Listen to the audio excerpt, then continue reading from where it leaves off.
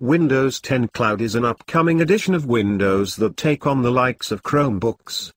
It's not an edition of Windows you'll be able to buy on store shelves, and will, for the most part, be sold preloaded onto new low-end devices with the Creators Update. One of the reasons why this edition of Windows is being sold on low-end devices is that it's limited in where you can download and install apps. Similarly to Windows RT, Windows 10 Cloud can only download apps from the Windows Store, meaning you will be unable to install apps from outside the store. What's interesting is that on Windows 10 Cloud, even built-in apps like Regedit, CMD and PowerShell are blocked.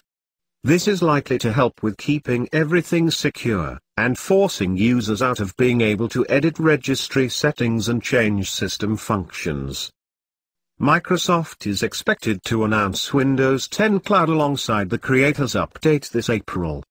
In the meantime, would you rather a Windows 10 Cloud machine over a Chromebook?